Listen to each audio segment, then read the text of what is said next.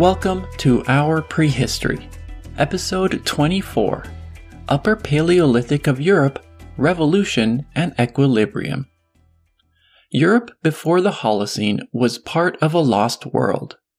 After the planet warmed around 11,700 years ago, many features of human society disappeared forever. Cultures like the Aurignacian, Gravettian, Solutrean, Epigravettian, and Magdalenian evolved during an ice age, in an environment that has no parallel today. People living on the mammoth steppe of Europe were part of a world that vanished long ago.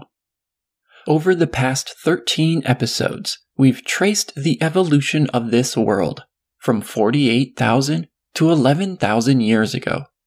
We've witnessed moments of revolutionary change and long stretches of striking cultural continuity.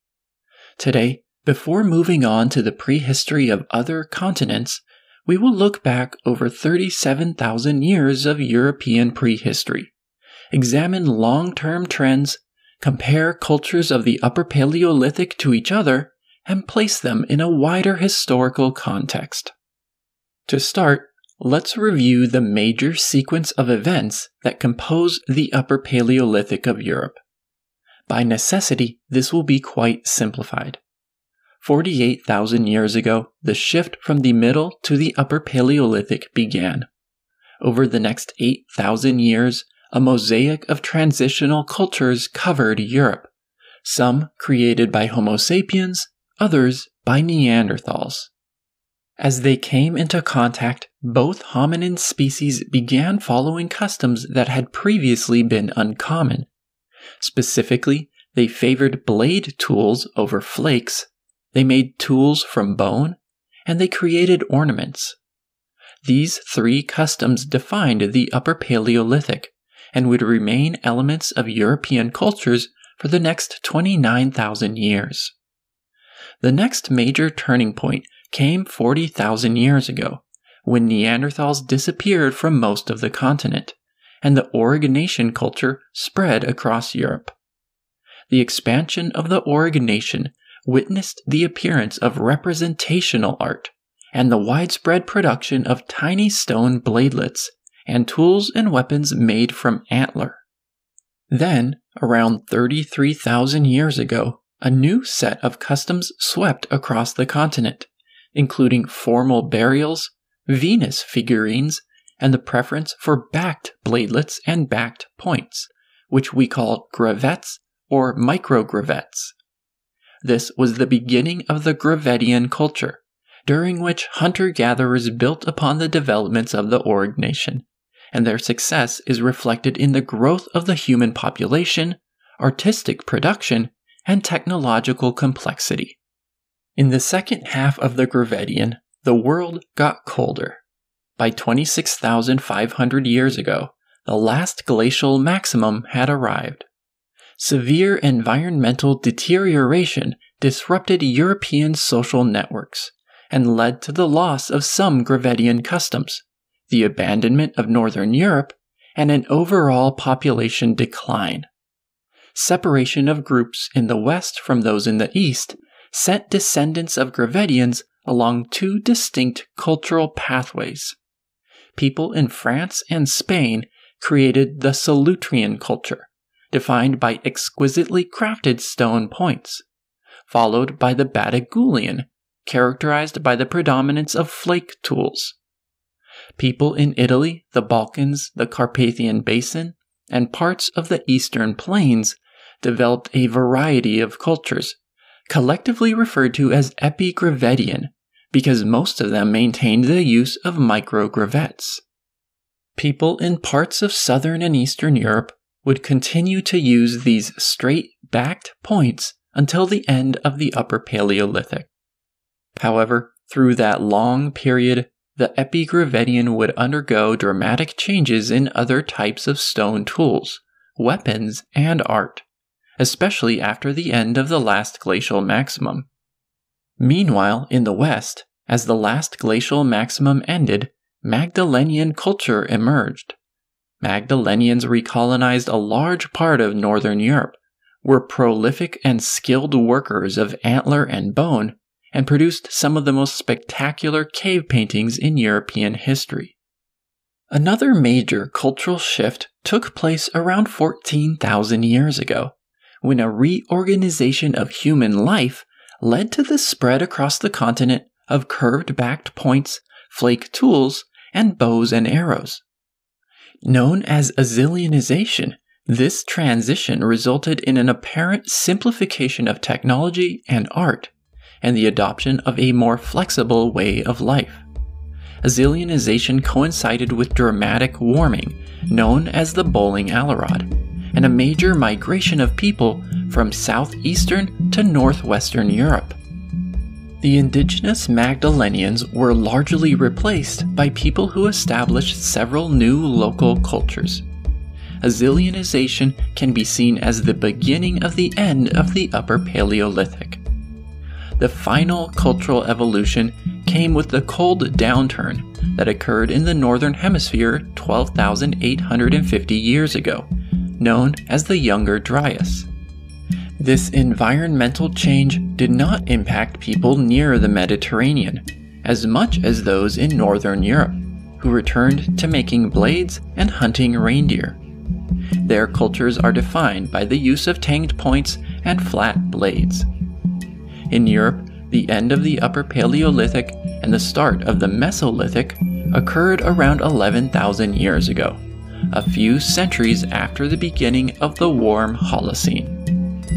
This marked the end of European cultures shaped by the cold mammoth steppe.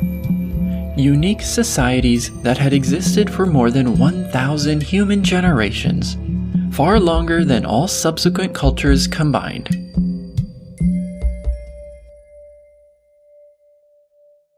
I subtitled this episode Revolution and Equilibrium because I think these terms describe the cultural trajectory of the Upper Paleolithic. Revolution refers to the start of this period, when new systems of human behavior and social organization arose and became permanent elements of European culture. This revolution was followed by a period of equilibrium.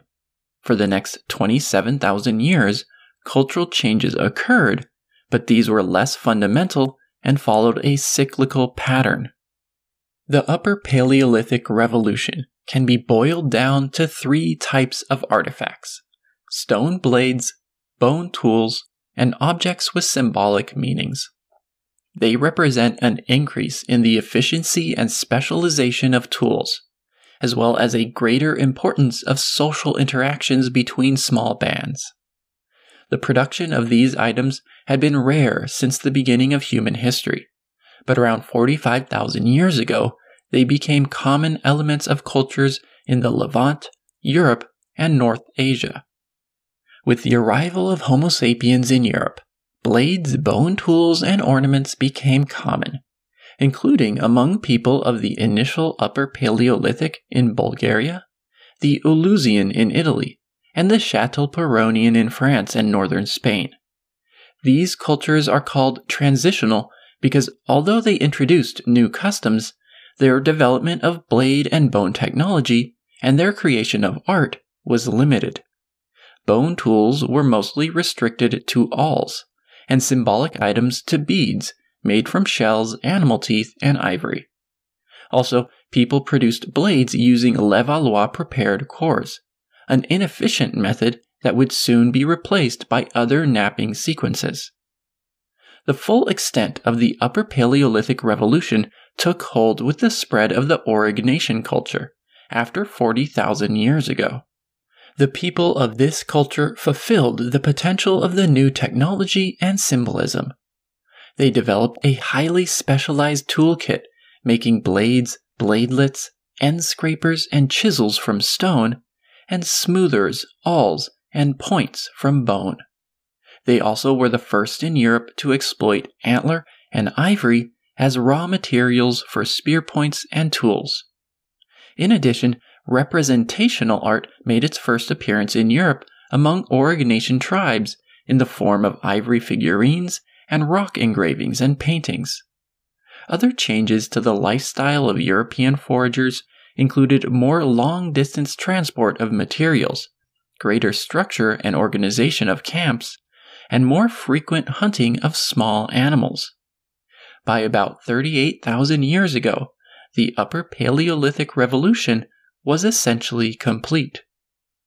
The preceding 7,000 years had witnessed a fundamental change in social organization.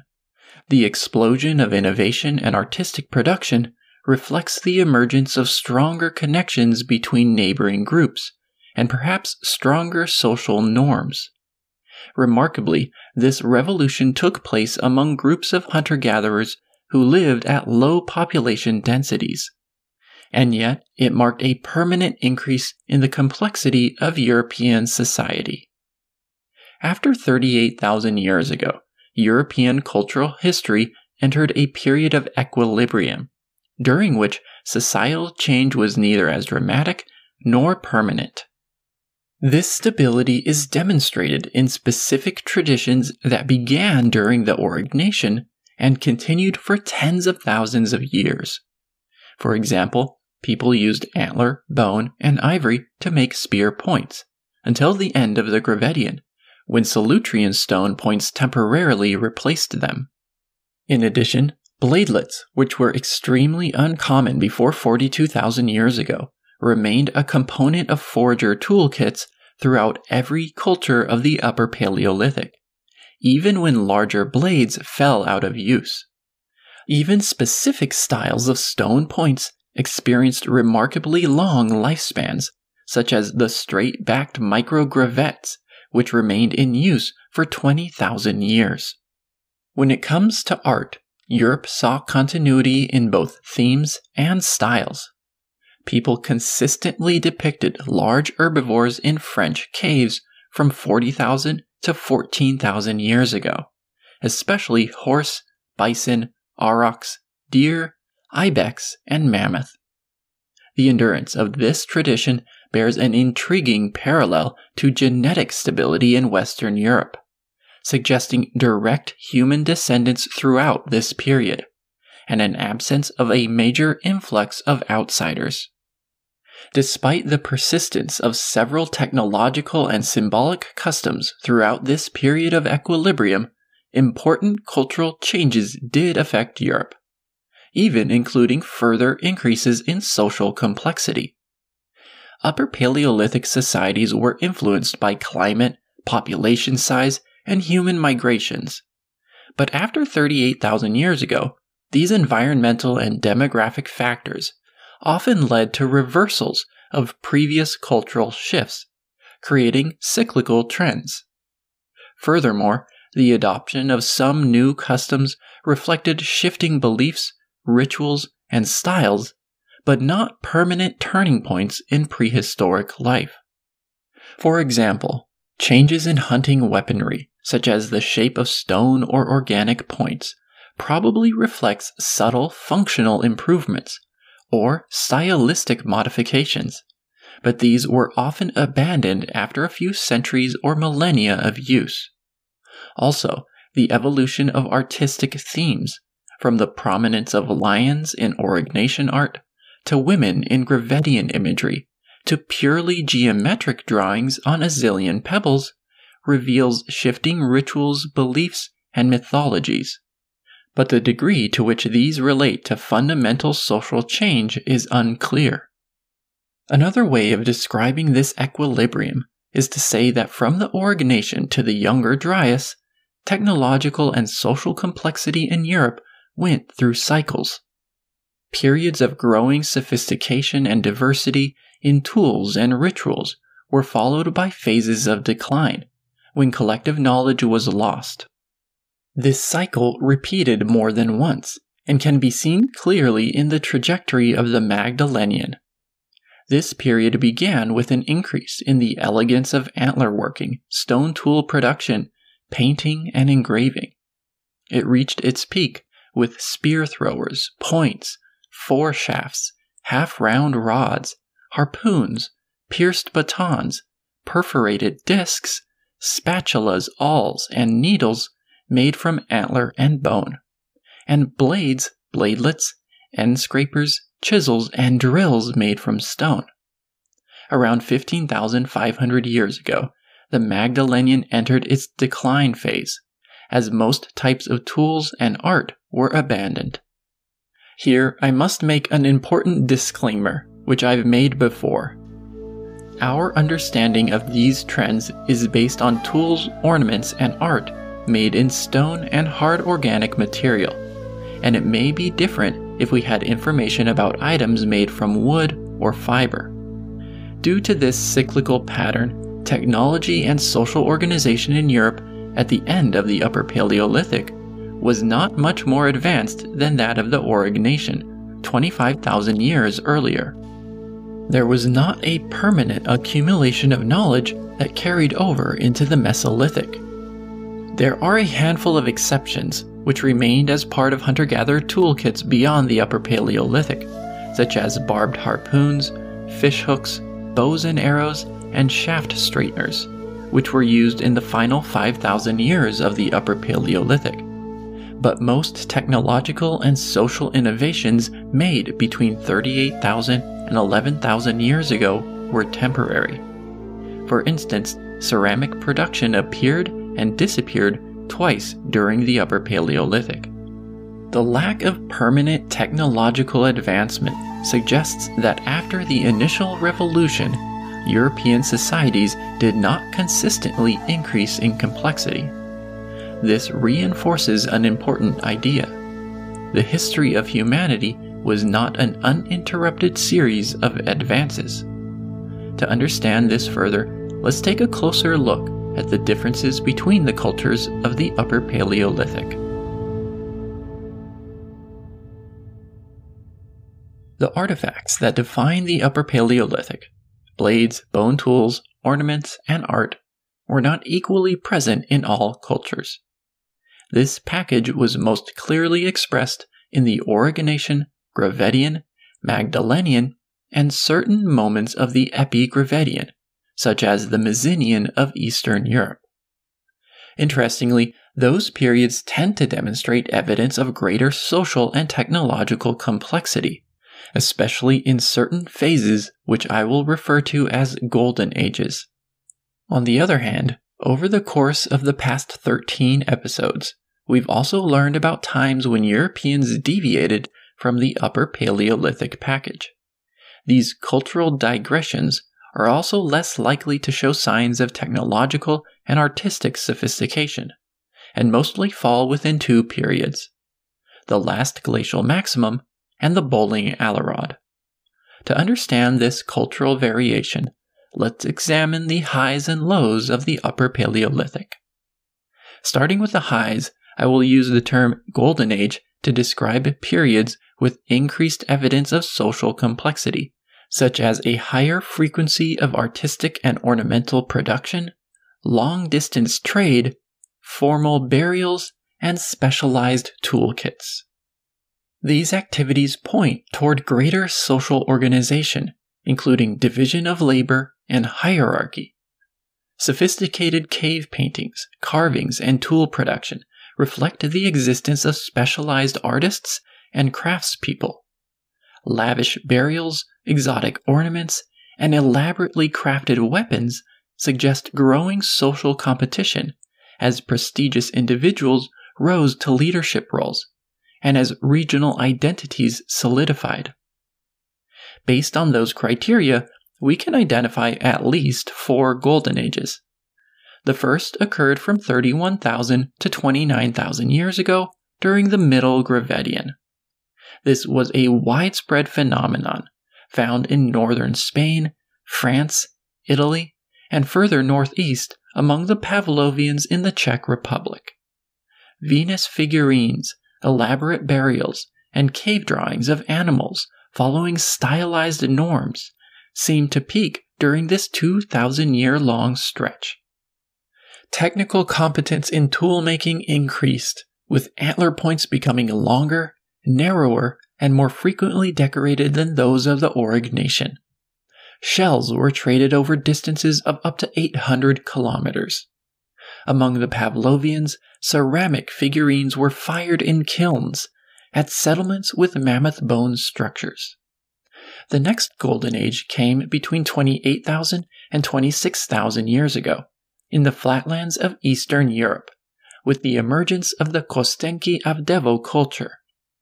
Here, mammoth hunters carved exquisite figurines of animals and women, along with a wide array of jewelry, decorated tools, and weapons made from bone and ivory. Like Pavlovians before them, they built houses and storage pits. About 8,000 years later, another mammoth-based society flourished on the eastern steppes. From 18,500 to 17,000 years ago, Mycenaeans, living soon after the end of the last glacial maximum, resembled their Kostenki Avdevoan and Pavlovian predecessors in many respects, even producing female figurines. Not only were their camps rich in ornaments and antler tools, but they implemented a highly organized system of movement to collect and trade resources around their settlements, including amber and shells from more than 600 kilometers away. Just after the Mycenaean, the Magdalenian culture entered its golden age between 17,500 and 15,500 years ago. Of all the Upper Paleolithic golden ages, this was the peak of artistic production, exemplified by exquisitely carved spear throwers and naturalistic polychromatic cave paintings. There was even a return of formal burials for highly regarded individuals, and complex trade networks through which exotic ornaments like jet, shell, and whalebone were transported, sometimes more than 1,000 kilometers. In terms of symbolic creation, two other periods deserve honorable mention. Neither of these show the overall complexity of the other golden ages, but they represent local peaks in artistic and ritual activity. First is the Solutrean, when engravings and paintings on cave walls and stone plaques reached an all-time high on the Mediterranean coast of Spain, between 25,000 and 23,000 years ago. Second is the late Epigravettian of Italy, when formal burials, engravings, and paintings flourished during the Bowling Alrod and Younger Dryas. Similarities between the golden ages of the Upper Paleolithic allow us to draw a few conclusions. First, they each lasted between 1,500 and 3,000 years, suggesting a limit to the lifespan of higher levels of social organization during the last ice age. Second, 3 of the 6 included mammoth-dependent cultures that adopted a semi-sedentary lifestyle, suggesting a correlation between less frequent mobility and the emergence of social complexity. Third, most golden ages took place at times and places of increased population density, if we use the number of archaeological sites as a proxy for this. For example, by the Middle Gravettian, the population of Western Europe had doubled from that of the Aurignacian. Also, the Kostenki Avdevoan of Eastern Europe and the Solutrean of Southern Iberia probably originated after the arrival of climate refugees, fleeing increasingly cold winters between 28,000 and 25,000 years ago. Finally, both the Mycenaean and Magdalenian Golden Ages took place soon after the end of the last glacial maximum, a time of population recovery. This evidence provides strong support for the idea that as hunter-gatherer bands came into more frequent contact with each other, interest in and capacity for technological and artistic innovation grew. Another interesting note is that 2 of the greatest works of cave painting, Chauvet and Lascaux, were not produced during one of these 6 golden ages.